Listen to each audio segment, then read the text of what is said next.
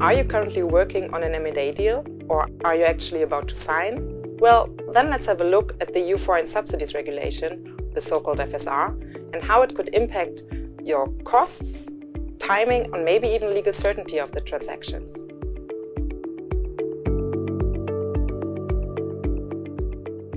The FSR aims to establish a level playing field in the EU internal market and addresses distortions to competition caused by foreign subsidies in the internal market.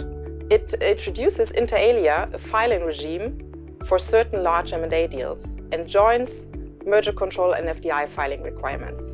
It will apply actually to all kinds of investors, irrespective of where they are located or in which industries they are active in.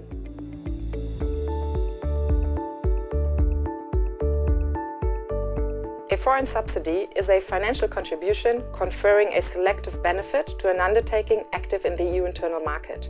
So whereas for a foreign subsidy, a selective advantage is a requirement, this is not the case for a financial contribution, which is a very broadly defined term. And the mapping and analysis of these financial contributions will be a very, very complex and costly exercise in the future.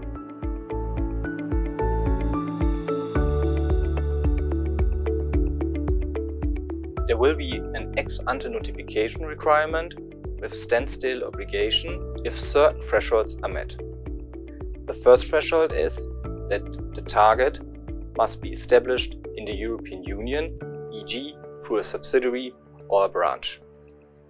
In terms of figures, in an acquisition, the target must have achieved a turnover of at least Euro 500 million in the EU. For joint ventures, the turnover of the respective joint venture would be relevant.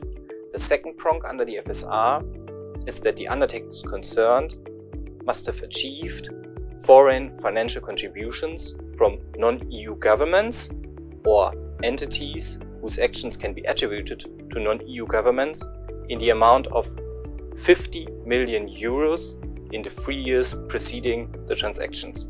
The 50 million euro threshold is combined and aggregated, so it is relevant that the target and the acquirer combined achieved this amount of foreign financial contributions.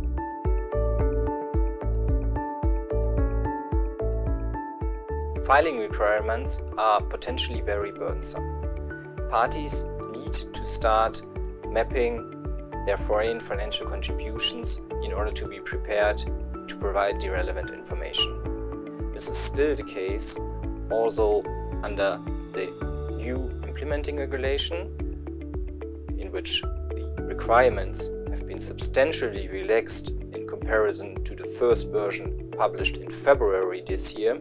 E.g., the draft implementing regulation, which we now have, eases how to look at private equity fund structures, and the thresholds for relevant foreign financial contributions have been substantially increased.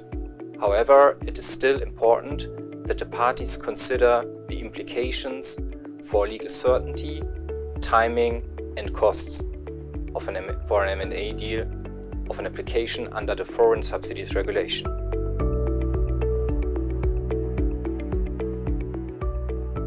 The Foreign Subsidies Regulation has been implemented on the 12th January 2023. It will start to apply on 12th of July this year. After the 12th of July, the European Commission will have the power to ex officio investigate foreign financial contributions, respectively foreign subsidies. The second relevant date is the 12th of October. After the 12th of October, transactions will have to be notified to the European Commission if they meet the relevant thresholds under the FSR. This date is also relevant for transactions that sign after the 12th of July and do not close before the 12th of October in case they meet these thresholds. If you have any questions, get in touch with us or have a look at our Clifford Chance website, where we published briefings on the FSR, in particular dealing with the implications for M&A transactions, the European Commission's ex officio powers, as well as the implications for public procurements.